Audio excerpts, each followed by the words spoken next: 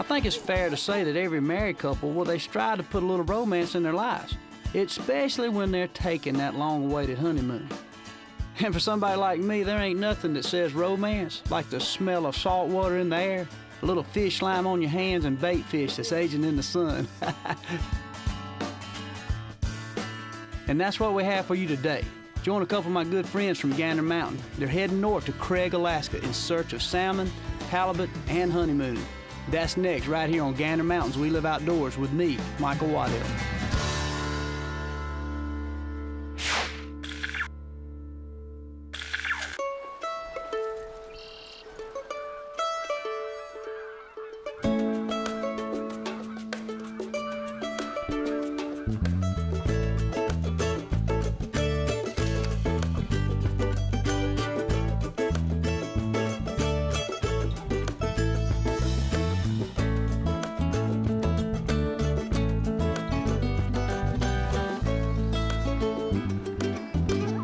Gander Mountains We Live Outdoors with Michael Waddell is brought to you by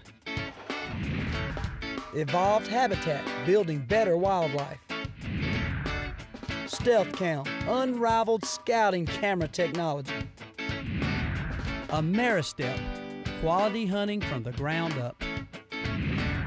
Buck Bomb, the Buck Bomb blows away traditional scents. Federal Premium Ammunition, every shot counts.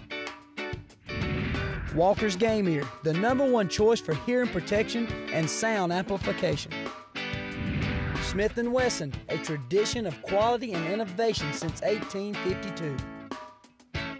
Today, my friends Joe and Nicole Woodward, where they're going up to Craig, Alaska, with Rob Endsley, their guide of Endsley's Pacific Northwest Sport Fishing. They're going to be searching the deep, cold salt waters off the coast of the Prince of Wales Island in southeast Alaska. Now, the Woodwards, well, they've been married for quite a spell now, but with work and grad school and everything else in life, this is their first chance to go on a honeymoon. Now, I hear tales that some young brides, well, they think places like Hawaii or Paris, now that might be romantic to them. Now, I think that's just strange. And the cool thing about it, so does Nicole Woodward. For her and Joe, this is a dream come true. Just like I pictured Alaska, cool and cloudy. I love it. Our dream was to come to Alaska for our honeymoon and fish and enjoy the scenery and spend time together.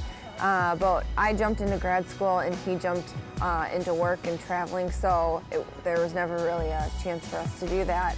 And our lives just kind of got away from us. So I graduated in May, and our lives kind of slowed down a little bit, and Gander gave us the opportunity to come out here and spend some time and fish and enjoy the scenery and experience Alaska, and so we jumped on it.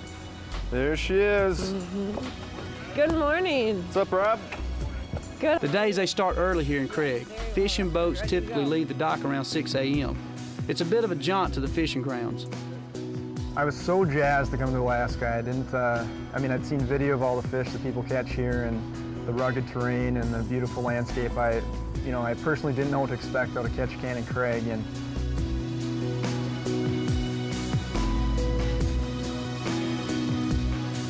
the waters around Prince of Wales Island just teem with fish in the summer months. Literally millions of salmon, halibut, lingcod, and snapper make it home. And we've got about maybe an hour run out to where we're going, so we'll be going through the islands here. There'll be lots of whales, and sea otters, and wildlife along the way, so lots of stuff to check out there. And like I said, about an hour run or so, and we'll get to work here. Perfect. That sounds great. For you, so it's more about the experience than just the fishing. Of course, the fishing's great. But if you just enjoy the outdoors and enjoy the marine environment, you're really going to love this place. Don't set the hook right away until that rod is just solid. Okay. And once the rod is solid, give it a good hook set, and that's about it. All right. And we'll learn on the fly from there. But the fishing was well worth it. Yes, I'm the winner. At least for the bride. Her first fish strikes fast. Oh, this is not a walleye or a bass. Oh, it Yes. Oh, it broke. Oh, I got him good. All right. King and silver salmon, well, they gorge on bait fish in preparation for their journey upriver to spawn. All right. Nice. On the board, guys. Good. I wanted him to get the first one because I knew that mine was going to be so much bigger. So that's kind of what that was all about. And away, Joe. Oh, Nice. wow. Nice coho there, buddy. Very cool. Yeah, man. Look at that, beautiful. Yeah, he beat you to it, Nicole. I know. Sorry, hon. That's all right.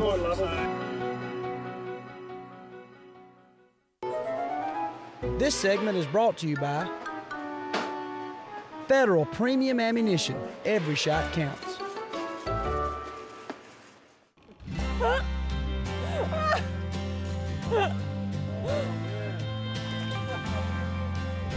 Let me get the net. Being able to come up here and spend so much quality time with the woman I love up in the great Alaskan outdoors has been quite an experience. There you go. Oh, yeah. Nice. Nicole always got to show me up, huh? I know. Yeah. Oh, it's just kind of it feels like a once in a lifetime, even though there'll be more opportunities, but maybe a first in a lifetime, and it's a little overwhelming in a good way, just to be experiencing nature in that kind of a different way that you haven't before. It's pretty cool.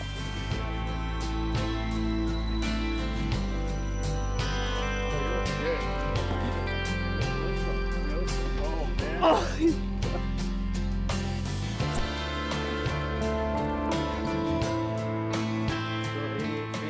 Coming from people who are experienced in bass fishing and walleye fishing, that first bite was kind of a shock. It was a pretty heavy thing. A lot of power on the fish out here, way more than we've ever seen in Minnesota, so that was pretty cool. It's a big one, like, oh my goodness.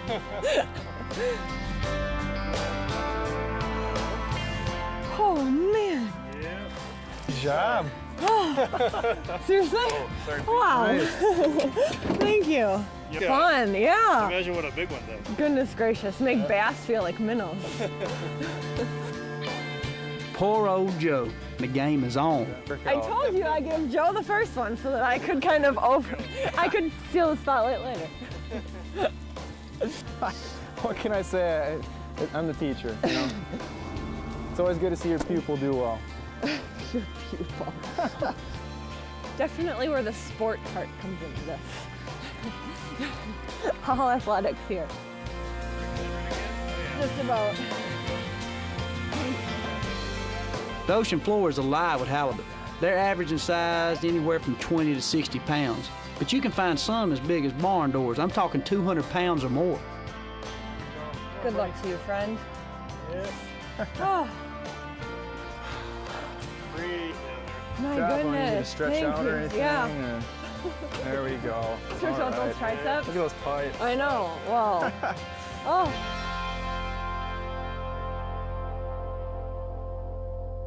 These fish, well, they're hanging in the deep water, as much as 250 foot down. Those ugly suckers, well, they lie on the bottom and they just wait for food to swim by. I tell you what, this is awesome. I fish a lot, but this sort of fight I have never encountered. This is fun. It's a lot of fun. And the workout.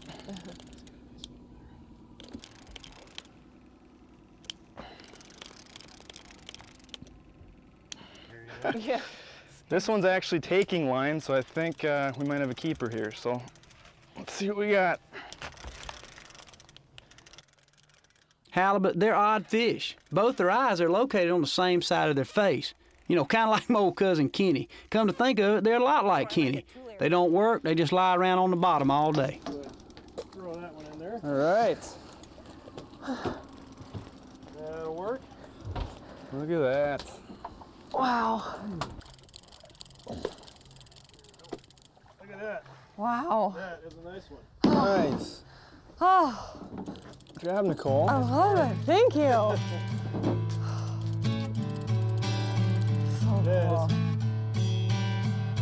I'm used to finesse fishing for walleye and to a certain degree bass, so Coming up here, it was quite a shock to actually have to dig that thing in your gut and just ream on it.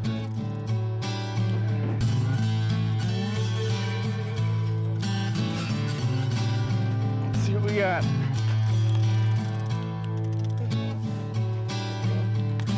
Oh, wow.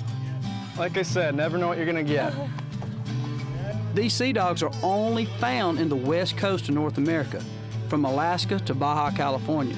They can weigh over 80 pounds and measure 60 inches. That's near about 5 foot. That is, according to my Georgia math.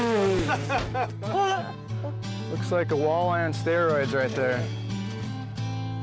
It's only a mother could love right there. Right. Oh, yeah? Like I said, you never know what you're gonna expect, and that is a bizarre looking fish, but I'm sure it tastes good. Yeah.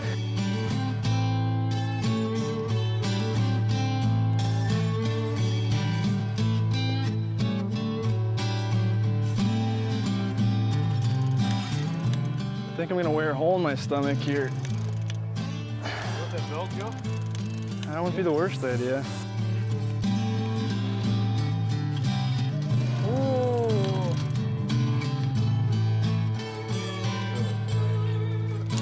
I thought I was coming up here to relax. What's the story?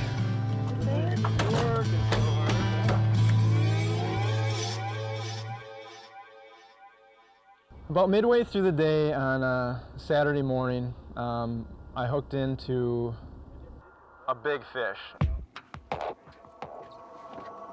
As always, as the theme goes here, I had no idea what it was. Nice. Excited to see it. Here, buddy. Going for a run right now. The battle that ensued was something I had never experienced before. Ooh. We're down to 120, 125. We could go. Oh, no way. 117 right now. Man, this guy can fight. This is awesome. Up to 80.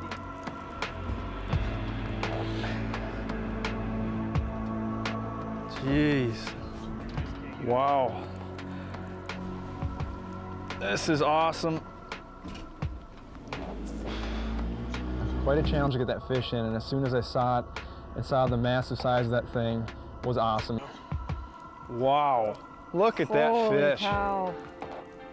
There's good reason to see old Joe struggling with this fish. This is a trophy right here. Lift, nice and easy. Come on up, lift. Keep coming. Straight up, keep coming. Come on, gotta put some pressure on it.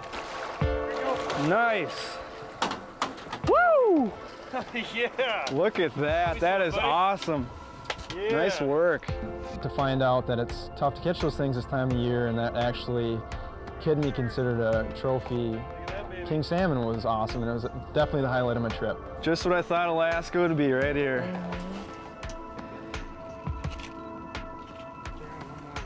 Good job. That was a rush. Oh my God. Good job, dude. A limit of halibut, lean cod, coho, and trophy king salmon.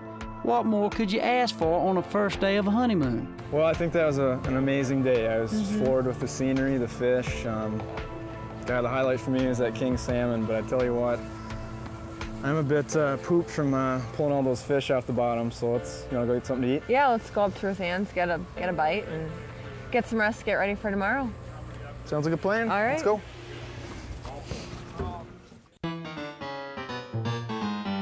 This segment is brought to you by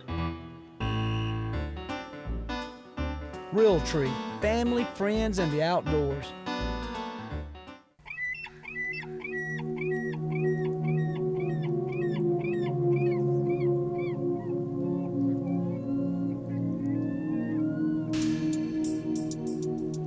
It's been a dream of ours for so long to be able to come up here and experience Alaska and some different kind of wildlife.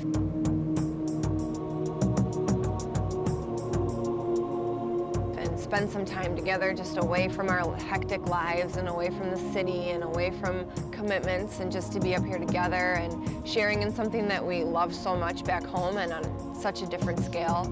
It's just been an incredible experience for us. Look at this tracking. There you go.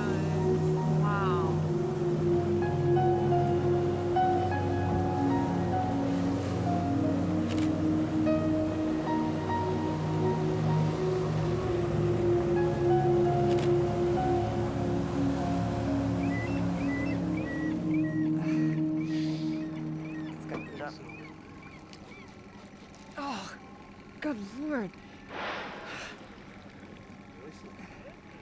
How beautiful is that? Good jump, good jump. Doing good, Nick. Oh, nice. It's just been awesome. I mean, I have nothing but positive memories of our time so far in Alaska, so. Look at that one, that's a big one. There you go. Okay. I'm excited to see what this looks like. Let's see. Oh, wow. Wow. Oh.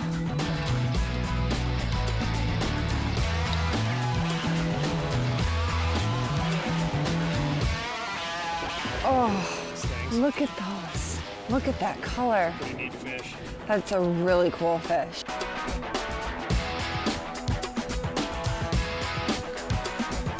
A beautiful Alaskan silver salmon. Gorgeous fish.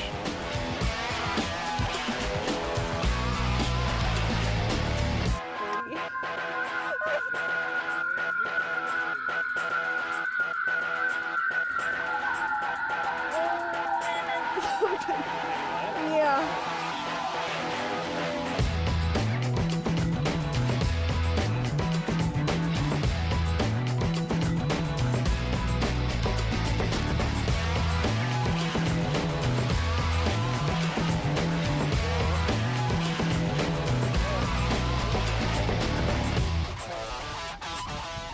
Never know what you're gonna get.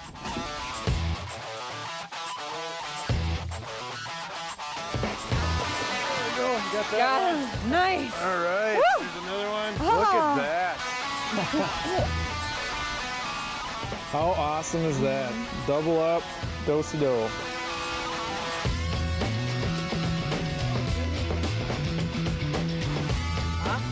All right. Sweet. Now that is a workout. What's going on, Nick? You got Halibut Maximus? I think I do. Awesome job, nice. Thanks, you too.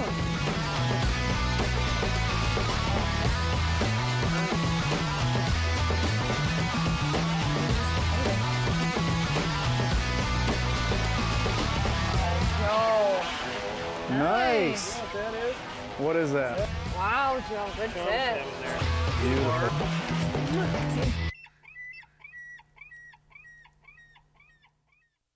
Closed captioning provided by 10 Point Crossbows, the mark of perfection. Joe, you know I've eaten my fair share of salmon and even halibut, but I've never fished for them. I mean, where would you even begin to start gearing up if you're getting ready to go to Alaska to fish for them? Yeah, I mean, it's funny you asked that. I had a lot of the same questions. So what I did first was go online, and then I actually called Captain Rob Endsley, who I'm going to be fishing with.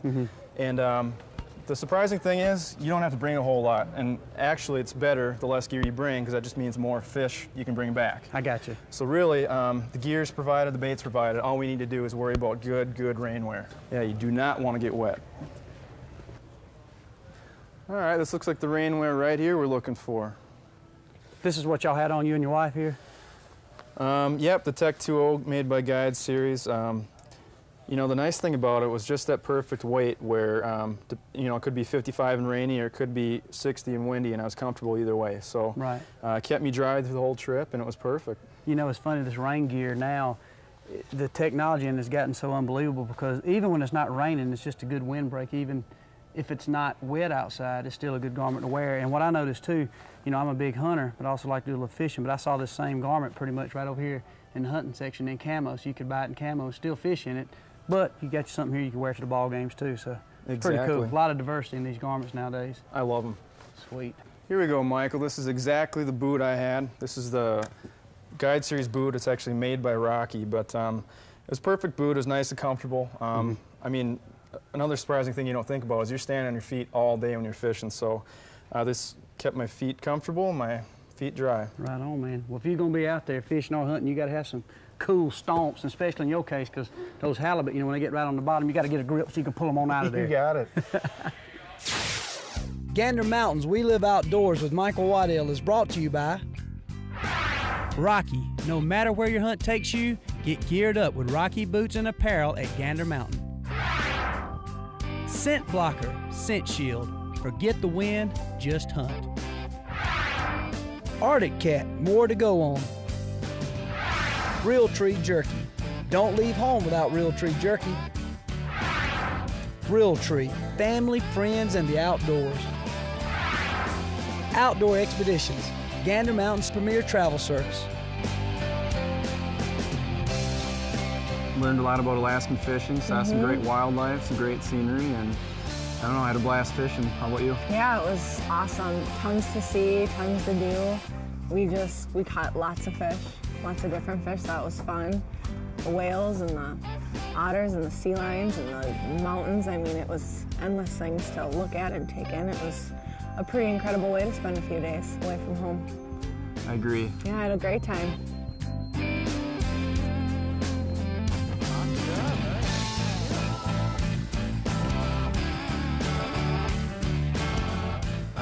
It's more about the experience than just the fishing. Of course, the fishing's great, but if you just enjoy the outdoors and enjoy the marine environment, you're really going to love this place. Spectacular species, spectacular scenery. One place has them both. That's New Zealand. 2 Gander Mountain associates chase Himalayan tar and chamois in the Southern Alps next week on We Live Outdoors.